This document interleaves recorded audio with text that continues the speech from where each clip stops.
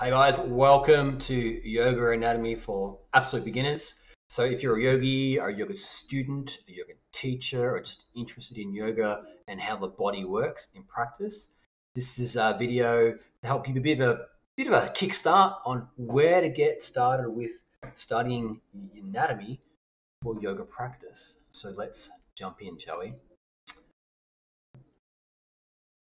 All right. One of the key things, well, let me just jump back on that slide for 1 second. Here we go. Learning the magic of how the body works in yoga practice. So, human movement, the way the body works, in my opinion, is just absolute magic. Like when you study anatomy and physiology and just the sheer complexity of human movement and all the bits and pieces that work together. I mean, we have over 10,000 parts, if you will, in anatomy. So there's a lot to learn, a lot to go over. But when you start to get an appreciation of how things work, you just realize just the natural, beautiful intelligence of nature and of the body, and also of just how much we don't know. Okay, so quick a little bit about me before we get started, crew. So I'm Drew. Um, so I've been teaching yoga for a fair while, about 25 years. Actually started more off in the Chinese system of Tai Chi and Qigong, a little bit of Kung Fu, lots of breathwork stuff. I've had a lot of experience in the fitness space. So been teaching classes for over 20 years, everything from group fitness classes, yoga, Pilates, circuits, boot camps, all kinds of different crazy stuff. Been probably in the last 10 years, been really focused on the health aspect of movement systems, particularly yoga, qigong, tai chi, meditation, breath work. And I'm really curious and I'm super fascinated by the interaction, interplay between the Western kind of understanding of human movement and human body, like in neuroscience and biomechanics and biochemistry and the functional anatomy, how it all works together. But also like paying real homage to the traditional teachings and the classical teachings, and there's a real wisdom and real intelligence in these teachings. They've been around for a long time. Yoga practices date back, 4,000 years. Chinese medicine practices, qigong, again about 4,000 years, and there's a lot of cultural interplay between the two. So yoga was actually exported to China back in the day. So your qigong and tai chi and a lot of kung fu kind of practices have a very much of a yoga influence because of the yogis who came across from India. So in my eyes, I'm really curious about the common threads, the principles that underline all these movement practices, and what it is that we're really trying to achieve. So not being too dogmatic and getting stuck into one system, but just more trying to understand at a deeper level what each system is trying to achieve in their practices. So, and particularly when I focus on yoga, and when looking at yoga anatomy, looking at all the different kind of body systems and how they are trained in yoga practice, in asana and pranayama and meditation, and then also the kind of the behavioral change, psychology aspects, or the lifestyle change stuff that comes along with yoga teachings as well, which is also very much embedded in qigong practice as well, which is super interesting. So I'm a registered acupuncturist with APRA, that's the Australian regulatory body for allied health professionals. So if you practice Chinese medicine in Australia, you need to be registered with these guys. And I'm also an accredited exercise physiologist for Exercise Sports Science Australia. So that's the accreditation body for exercise physiologists. So they're both university degrees, lots of study, a lot of clinical work. Also been I still am working clinically. So I teach in yoga teacher training courses, but I also work clinically with clients. So one to one primarily is what I do. And my real kind of focus is really helping people restore their health through movement, through exercise, um, pulling the threads of our modern understanding of neuroscience and what that's telling us, but also coming back to these classical practices. Because to be brutally honest, like a lot of the stuff that we are figuring out now in neuroscience, we've been doing for centuries in Chinese medicine, we've been doing for centuries in yoga practices. So there's a deep understanding there. So it behoove us to pay close attention to that. what I did. And it goes without saying, I'm a bit of an anatomy nerd, and we're going to dig into why you want to study anatomy in a second. All right, so let's keep kicking on. So one of the best places to start is books. All right, so if you go and do a yoga anatomy or a yoga training course anywhere, usually the starting block is 200-hour teacher training if you want to go and become a teacher, or if you're just interested in further knowledge of yoga. And generally, you're going to be asked to get one of these 3 books. So we've got The Science of Yoga by Anne Swanson. We've got Yoga Anatomy by Leslie Kamenov, and then we've got Anatomy for Vinyasa and Standing Poses by Ray Long. Now, they're all excellent books, and generally what these 3 are more focused on is the structural and functional anatomy in yoga practice. So you're looking at which postures are using, which muscles, which joints are active, what muscles are getting stretched, and it gives you a bit more of an understanding of the movement component, particularly in asana. And generally, most people will start a yoga training with asana practice because it's very tangible, it's very embodied. You get to feel it in your practice, and so then you can translate a lot of the actual teachings from yoga through the kind of the door of asana practice, which is pretty cool. You can see there this photo here. This is me, and these are all yoga anatomy textbooks.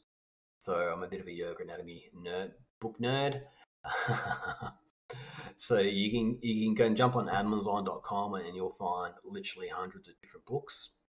And so that can be a little bit overwhelming when you get started. So the one I really recommend people get started with first would be the Anne Swanson One Science of Yoga. I think it's a really good combination of looking into our modern understanding of yoga, and the science behind it. So the kind of like the Western science, if you will, but it's also kind of like really paying homage to the kind of classical teachings as well. So you're going to get a nice combination of the two.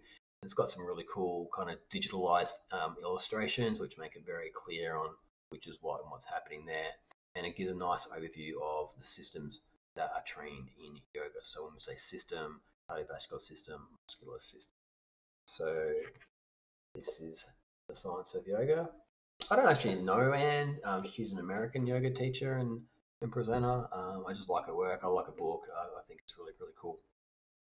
The next one is Leslie Kamenov. Leslie's he's pretty within the yoga space. He's got a lot of street cred because he kind of, one of his original teachers was one of the OG kind of yogis from India. So he's kind of got some real good street cred coming through there.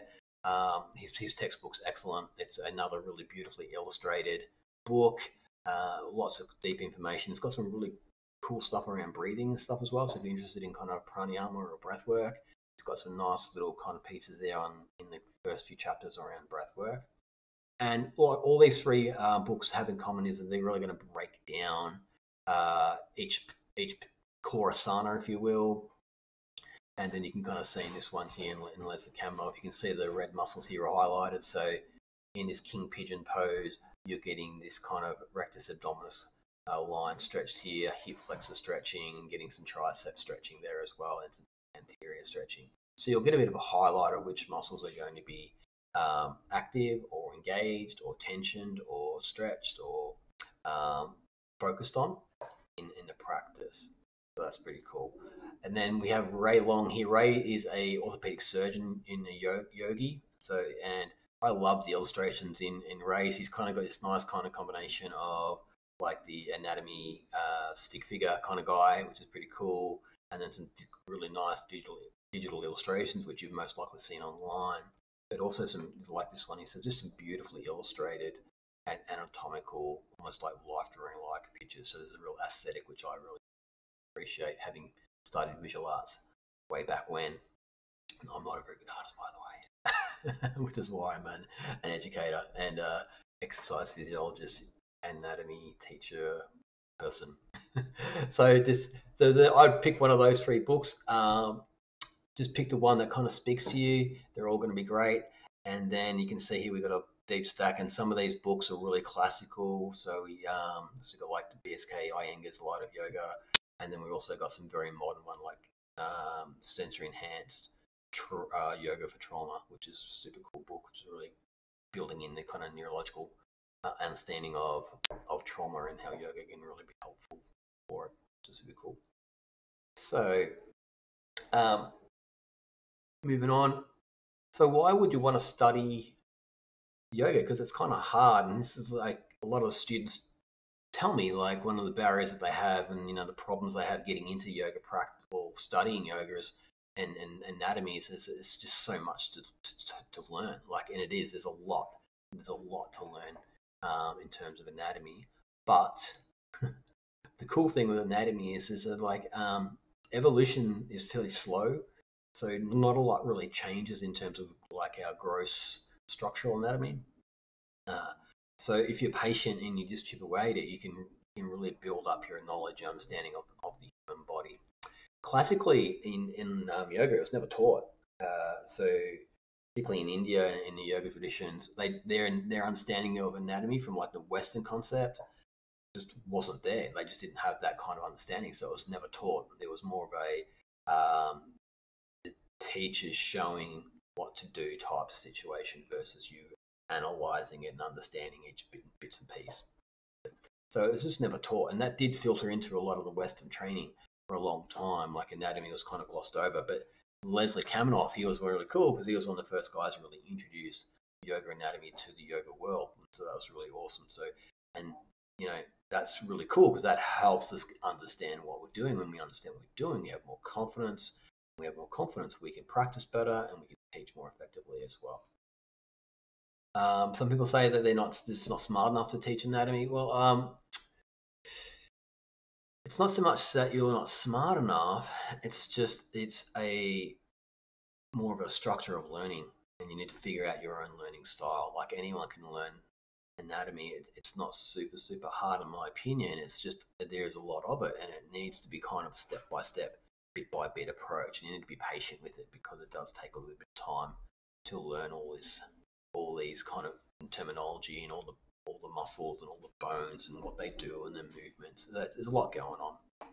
So I think anyone can really learn anatomy. It's just like most skills in life, you just need to apply the right type of training and the right approach that matches your learning style. Will it make my practice better is often another question I get asked. Like, why do I need to know which muscles and bones? I don't really care. I just want to practice. And that's actually fine. If you're just happy practicing and just being in your body and just feeling out your asana and being very experiential, then that's a totally okay way to be.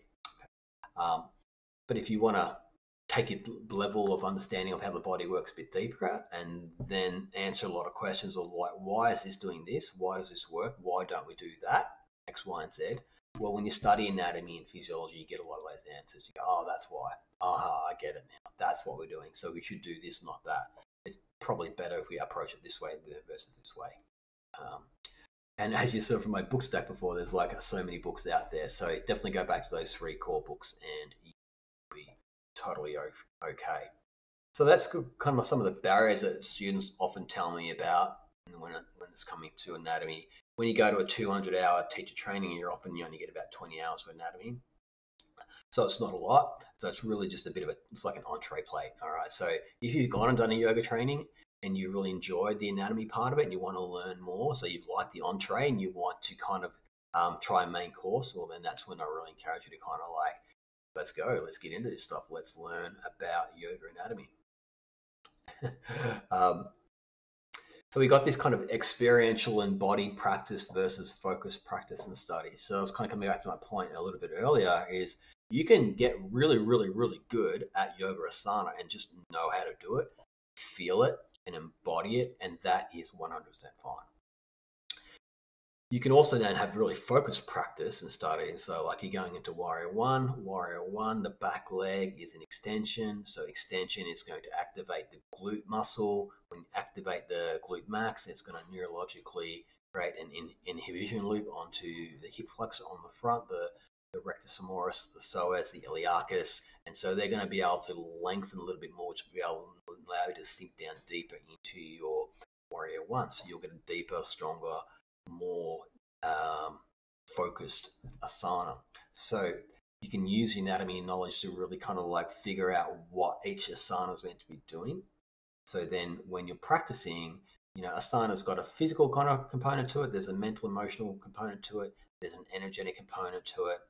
Okay, then there's a breath component to it. So understanding how that all interplays together really comes down to understanding your anatomy, really. Like if you understand the anatomy and the physiology, it'll really help you kind of go, okay, this is the goal of each asana. This is what we're trying to do. And so let's go and do it. Let's teach it that way. So it's a slightly different approach. 7 stages to learn yoga anatomy while I take a sip of green tea. So different ways people learn anatomy for yoga. Personal practice and classes. So you're just going to classes, you're just kind of like absorbing what the teachers are saying, you're feeling it out in your body.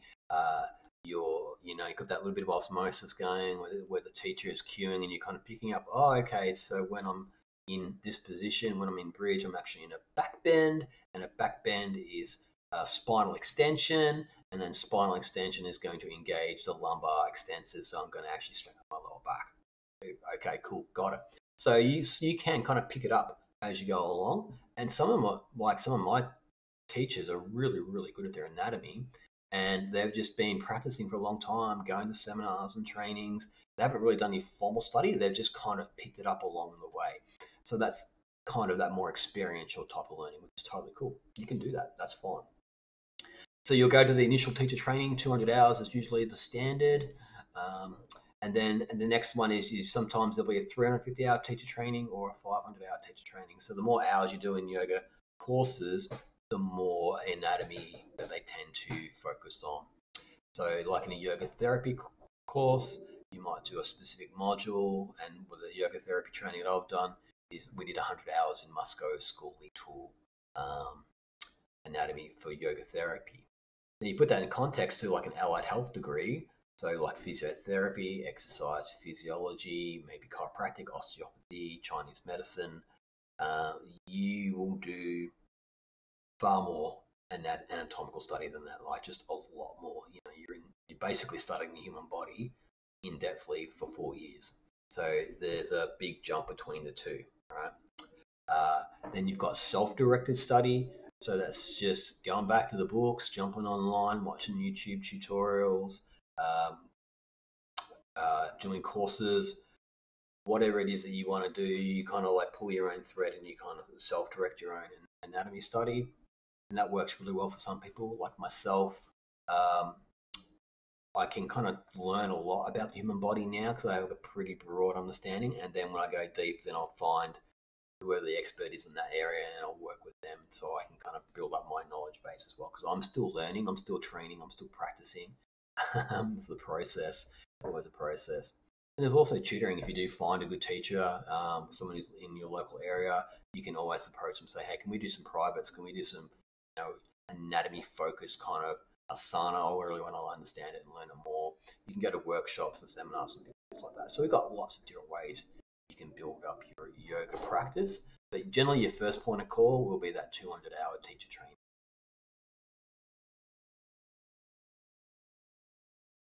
10 reasons to learn yoga anatomy. All right, so you want to understand how the body works. If you're the type of person who wants to know why, if you keep asking why is that? Why is that? How to do this? What's going on there? Okay, yoga anatomy for you is probably going to be a good idea. You want to know why. If you're the why person, I like the why people's in classes. One of the things I always love is to ask students, what questions have you got? So I've got a teacher training coming up next weekend. So I'll always love to give students opportunities to like, what's your burning question? What do you need to know about? And if they ask me a question and I don't know, well then I'll go and find out. Like that's my job. I'll go and figure it out for them and I'll come back and I'll say, hey, look, this is what I found out. And there are some things we still don't really understand. Like anytime we start talking about neuroscience and the mind, there's always big question marks there because we're just still trying to figure out how this actual brain of ours works. It's pretty complex. We've got a good idea of how some things work, but there's some other things like, we're not too sure. For example, breathing.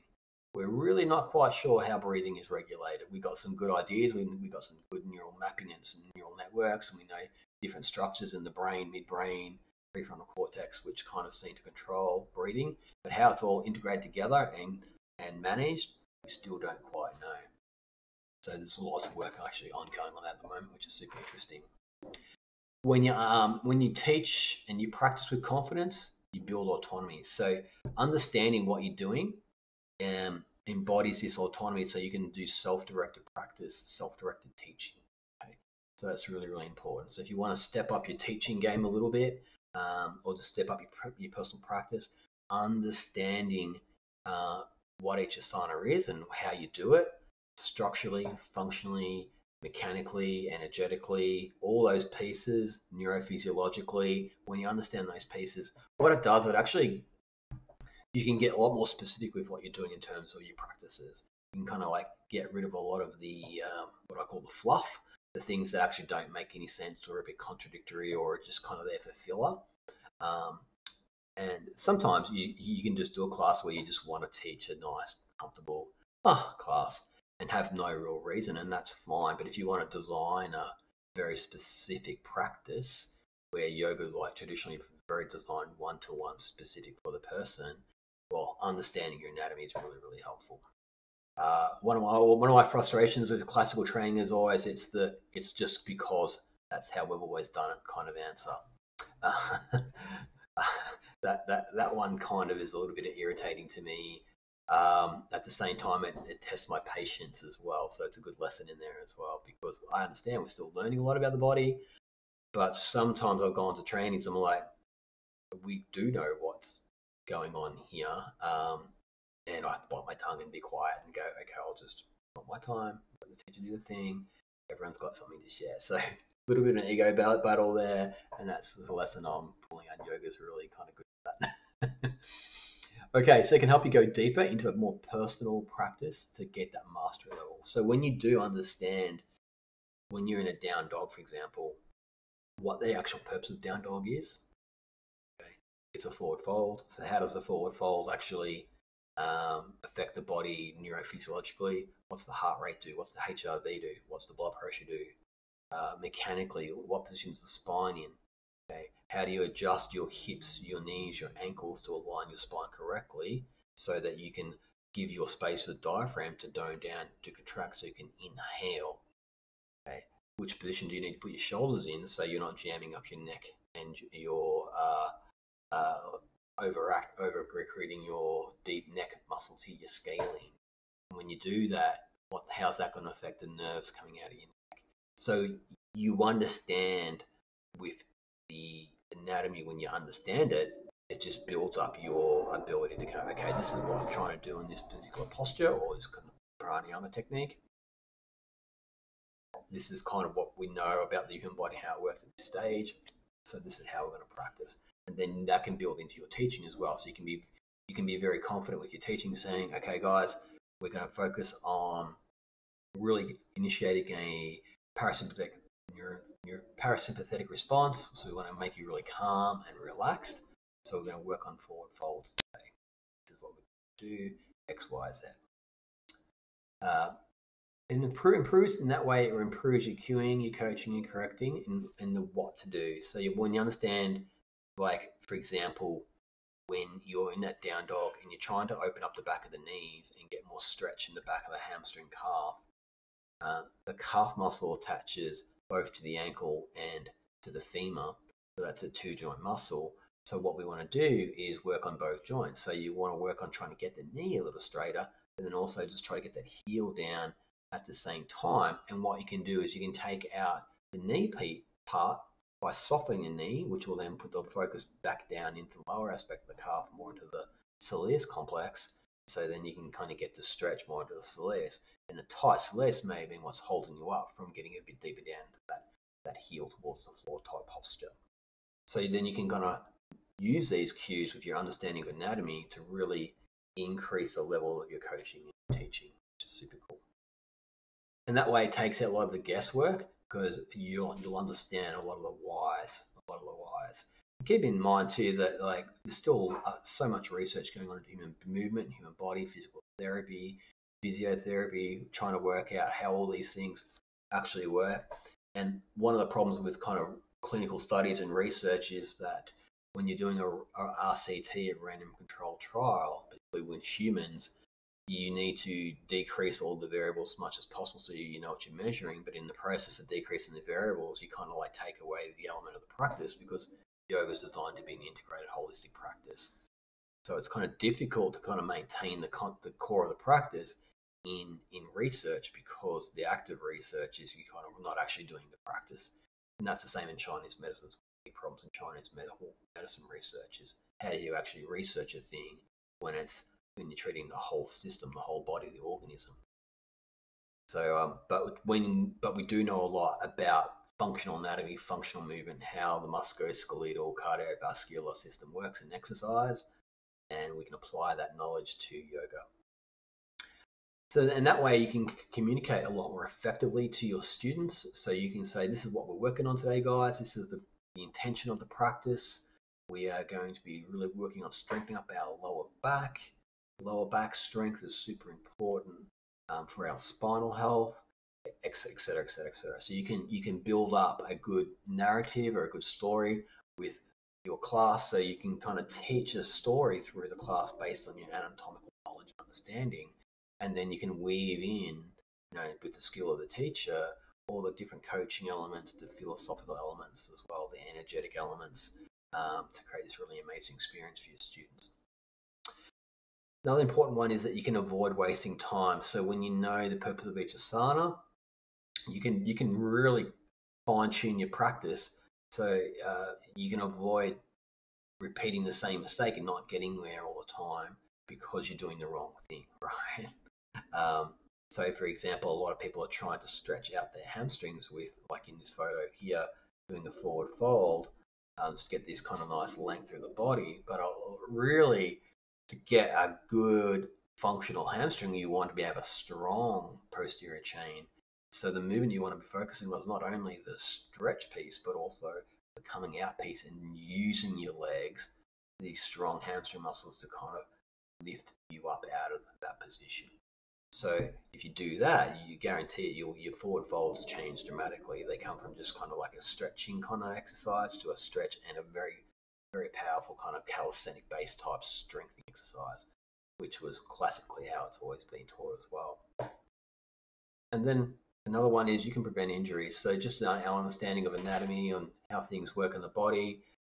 So for example, we know that in this position here, for example, if you're in a forward fold, and then if you twist to one side, for a lot of people, that's a little bit too much pressure on their discs in their lower back, and that could be a little bit compromising for them and potentially be injurious. Now, for also a lot of people, that's going to feel really good, amazing. But understanding that that is potentially a problem for some folks is really important, because then you can kind of relay that information to your students and give them permission to adjust and change, or give them the right cues, like how to come out and into the movement safely. Understand the anatomy, you can make mind-muscle connections to the body, to the movement, to the breath. Then you can move in and out of postures with much more efficient technique, and kind of have a positive training effect, a eustress training effect, where the body's adapting to what you're doing and not getting worn down, so to speak.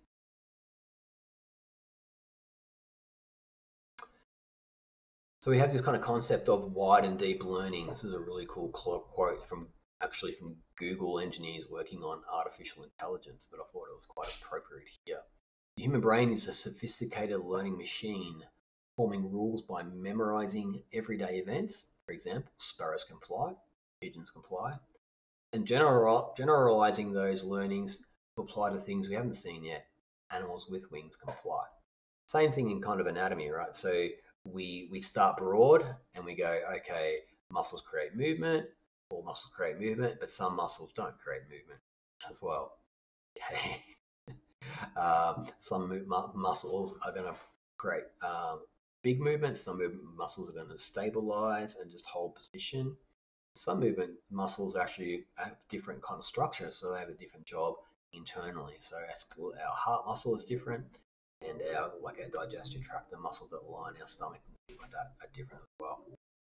Perhaps more powerfully, memorization also allows us to further refine our generalized rules with exceptions.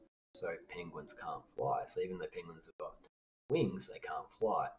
So even though muscles do create movement, some muscles, when they contract, it's not so much about moving a joint, maybe it's about holding a joint in position or stabilizing.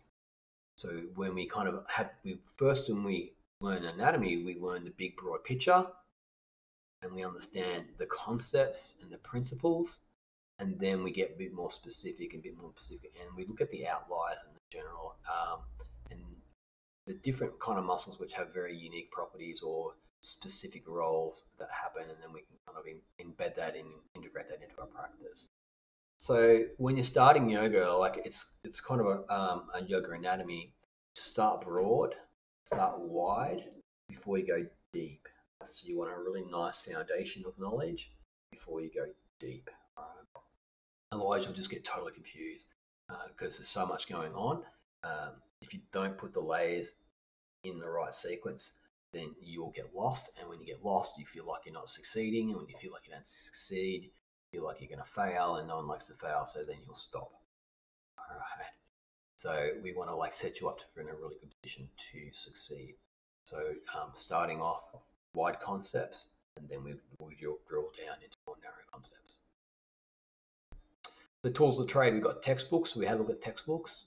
I'm going to show you this really cool resource called OpenStax, another really cool app called Complete Anatomy. And then also you've got teacher trainings and courses which you can do, which I'm sure you can find in your local area. So let's kind of have a look at OpenStax. So if you're starting off in anatomy and you want to learn anatomy, this is a great free resource. It's basically a free anatomy textbook online. So if you just go to openstax.org, you'll be able to find it. Just type it into your search browser thingy and you'll get there. So if you come up here to subjects and you want to go down to science, because anatomy and physiology is definitely a science subject, scroll down, look at all these free courses and books you can do. So we're interested in anatomy and physiology. Click on that. And you can download the entire thing as a PDF, or you can view it online. So let's view it online. All right. And if you come over here, you can see that you've got a nice kind of guide of what's going on. This is a really cool overview of anatomy and physiology. So if you're interested in learning a bit more about anatomy, feel free to jump on and have a look at openstax.org. So let's have a look at structure and organization of the body. So you can see here, what a cool resource. You know, when I went to uni, I would have paid $120, $130 for a textbook like this. And yeah, you can get it for free. Awesome. So there's no excuses not to start to study, right? So let's have a quick look at this table in a bit more detail. So let's check it out. When we're looking at the body, it's kind of like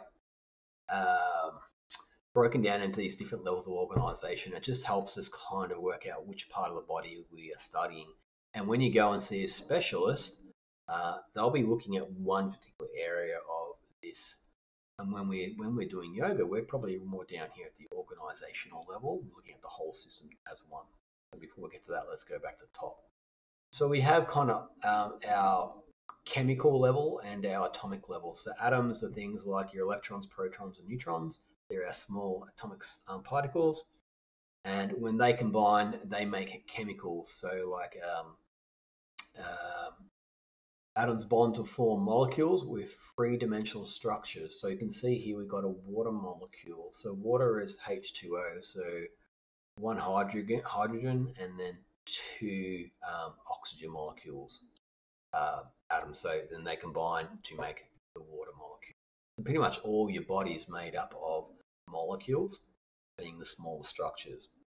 Then molecules combine together to make up cells, so things like muscle cells or nerve cells or skin cells. And then when you get a bunch of tissue cells kind of bind together, they create tissue, so like muscle or nervous tissue or skin or bone.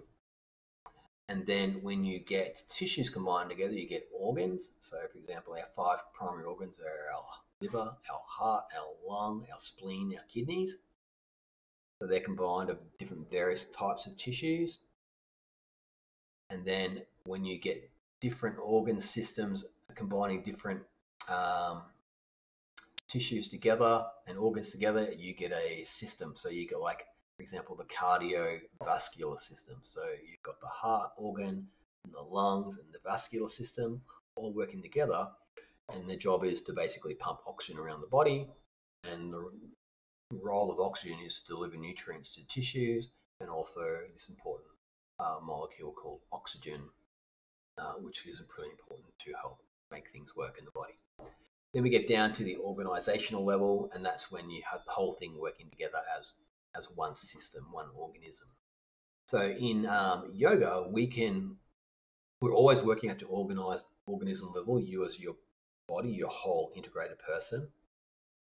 But some specific practices we can kind of like work on urinary and bladder and kidney. So we want to work on that kind of the filtration system of your body, basically. Kidneys is a cleaning system. It cleans the blood and other kind of tissues in the body, like other like the lymph tissue as well. So it's cleaning, filtering, getting out toxins. So because the organs sit beneath the 12 ribs, when we come forward into a forward bend, we're going to put a slight gently pressure on that, or we're going to back bend, we're going to compress it. That's going to, because tissue is kind of porous, it's going to act like a sponge, and it's going to give you like a massage effect. So then that's going to stimulate the bladder. So then tissue and lymph and blood and interstitial fluid, all those things can move and flow through the body, because whenever the tissues are stagnant, whenever you don't get blood flow, you get stagnation, and so you're not getting nutrient supply, and also you're not moving the kind of toxins or the metabolic waste products. So you get a build up and a backup of these metabolites, which the kidney has to work on. So some yoga postures, some asana, we can kind of design practices to really enhance the kidney function, and then we combine that with appropriate nutrition, movement, and appropriate kind of mental state, and then we start to change how the body works at a physical, energetic, mental, emotional, biochemical level. So you get this more integrated, organized approach to human movement. So let's have a look at more of some of the systems. So here we have this really cool app. This is called Complete Anatomy. So it's a exercise app that a lot of medical students, physios, anyone doing allied health will probably come across. Fitness World, yoga as well. It's just a great kind of app. And so let's quickly briefly go through a couple of some of the systems to show you. So here we've got the skeletal system. So the skeletal system is going to be all the bones, the different structures of the bones. So we can kind of go in there and highlight different parts of the bone. So that's the ilium. That's one of the 3 bones that make up the pelvis. It's pretty cool. Then we can kind of get rid of the skeletal system, and we can add in, actually we'll bring the skeleton back. Let's put on connective tissue. So connective tissue is like your cartilage, ligaments, tendons, fat, blood. Blood is considered connective tissue. So we can see here, let's find a really common one. We've got this nice wrapping around the knees, articular cartilage. It's kind of like the joint capsule. We've got knee ligaments here. These are all part of connective tissue. So we can kind of really isolate them and go down deep and have a look at them, which is pretty cool. We've got these really strong hip ligaments, which is hips them biggest joint in the body. So we can kind of check that out, which is super cool. Then we can add muscles into it, the muscular system. So these muscles are the things that kind of create movement. So for example, if we look at this muscle here, this is the adductor muscle, one of 7 of them, adductor longus. So you can see the line here, this is called the line of pull. So when these muscle fibers contract, they slide across each other and they create a pulling on the bone. So the muscle attaches here on what's called the pubis and here on femur, about 3/4 of the way down the femur. So these two are going to be pulled towards each other. Now, generally speaking, if the leg is in the not on the ground, then the leg will come into the midline, which we call adduction. However, if the torso is nice and stabilized and you're standing on the opposite leg, what can happen here is when this muscle, when you're standing on this leg, when this muscle contracts, you can pull your leg up into this direction, which then sucks in the femur into the socket, so it stabilizes it. So muscles can kind of work in two directions, which is pretty interesting as well. Then we have the arterial system. So we've got the blood. Let me take away some of the muscles so you can see that. So that's the big arteries. So look how big this sucker is here. So that's the big artery that comes down the middle of your body and then branches off the left leg and the right leg. And then of course we have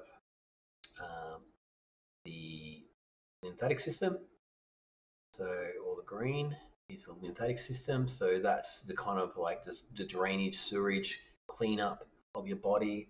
It's a very important part of the immune system. So yoga is really important to stimulate your immune system, because movement moves lymph through these kind of ducts and through these channels.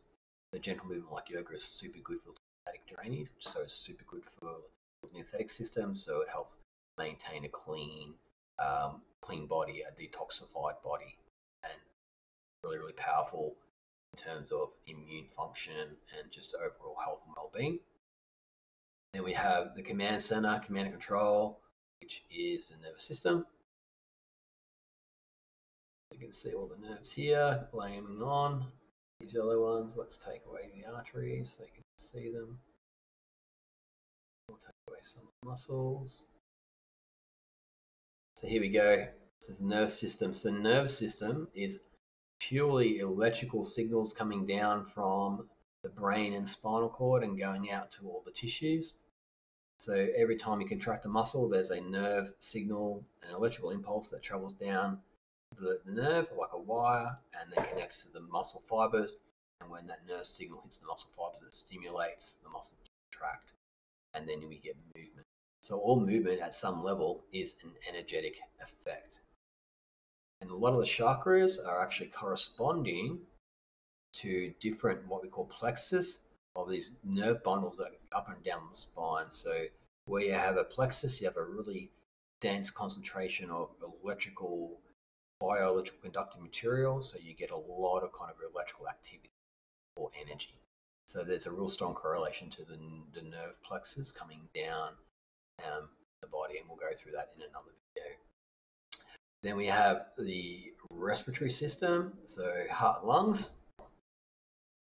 This one, look how big the lungs is. So this is kind of part of the job of the rib cage, is to protect the lungs. So the lung is kind of like the big air sacs. When you breathe in through the nose, air comes down the tube and goes into different lungs, and then there are little vessels to connect the lungs, and then you basically get oxygen from the lungs, gets absorbed onto the blood, then the heart pumps the blood around to the body, and then the oxygen gets delivered to the tissues you need it. Oxygen being super important because pretty much all chemical reactions in your body require a level of oxygen to work effectively and efficiently. So if you don't have oxygen, things don't work very well. So it's kind of important. Pranayama is the practices where we specifically look at how effectively and efficiently we are breathing. And then we look at the digestive system. So this is basically one long kind of tunnel or connective pipe, if you will, from the mouth to the anus. And all this is about breaking down, absorbing, and metabolizing all the nutrients that you eat. So when you're eating well, you're absorbing nutrients through the gastrointestinal tract, and then your body's got the materials and the fuel it needs to do all its work, all its cellular repair and then metabolic activity. So understanding how the digestive system works can be really helpful. Then we have endocrine system. So endocrine is what releases all our hormones. So probably a primary one here being the pancreas, which releases insulin, which is a really important role in regulating blood sugar. So blood sugar is regulated by what we eat, by exercise, and by stress. So when we kind of integrate yoga practice, specifically targeted at regulating insulin levels, we can affect insulin with yoga, particularly by calming the body, by incorporating physical exercise, and by then also, behavioral lifestyle modification of the yamas and niyamas, which is kind of like the philosophy and ethics of yoga practice, if you will, so that we're understanding why we're eating things, what our triggers are, and then we work on creating a healthy diet. And then, of course, we also have the neurogenical system, which is our reproductive system. So that's a quick overview of some of the systems in the body. Pretty cool, right? So I highly recommend if you like kind of yoga anatomy, this is one of the best apps on the market. There's a few others which we'll go and we'll do a bit of review on.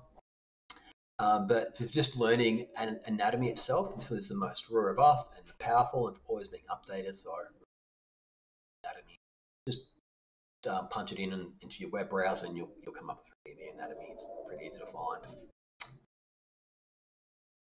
So we can break down a skeletal system. We could go into the muscular system as well. I think we might kind of wrap up today's session.